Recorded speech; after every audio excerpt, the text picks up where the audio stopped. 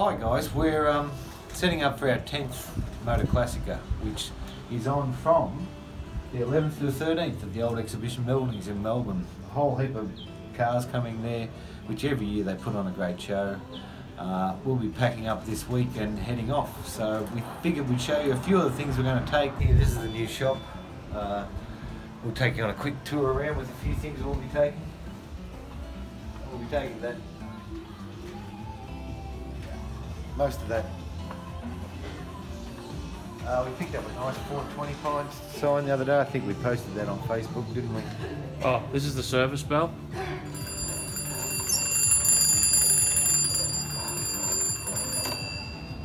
I did that. Jared has more time on his hands than he needs to know what to do with. Yeah. We're not taking that, we've sold that. The Ampol side, we're taking that. The little industrial 605 we'll be taking. Nice little Shell 605. And around here we have ERL. That'll be going up the show. We're going to the big show. This is our kitchen area, which we've sort of done a bit 50 style, haven't we? Checker plate floor. We got a nice Goodyear sign the other day, which will be going. Barber's chair, a little rough, but could come up quite nice. We've done them before, haven't we? They look good. Double 605, handpiece on each side, ready to rock. A rotor fridge, which is working way too well. It actually does say that you've got to defrost them every 12 days. Where does it say that? Somewhere in there. Every 10 days. How many days has it been since we defrosted it? 3 months. An Edison gramophone, or cylinder player, actually, cylinder player. I'll give it a little.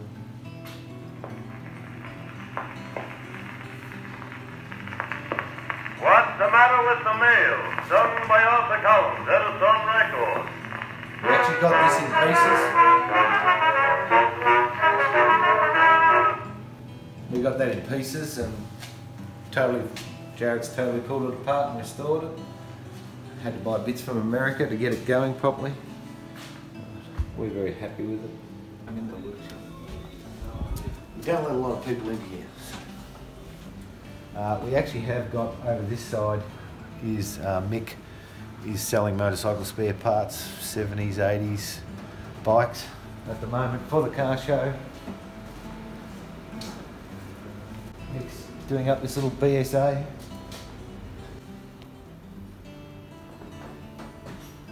Hope he gets it finished. He thought he had one more week and he hasn't. And then the main part of the workshop where lots of restos. One we're going to do soon. Nice ABC, sort of nice. And this huge American Bazaar. It's a Shah meter, we think, which, as I found out, is probably one of two in the country. That nice little 605 in Ampol. It's lights up, but I've got to buy lights for it because we've been busy. Coming this way. Down here we've got big COR sign we bought the other day. Or some people like to call it core. Commonwealth Oil Refineries. In not bad nick.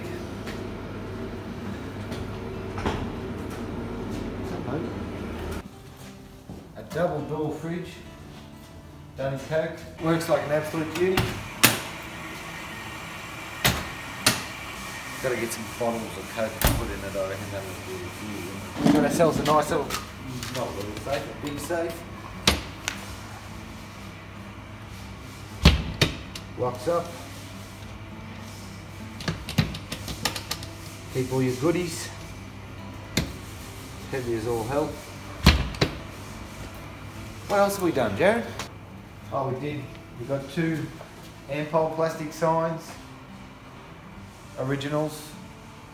We've got about 600 square metres of floor space here with a few different stall holders that are all got an eclectic range of things, but as well we've got our workshop. And the building's fantastic, old industrial.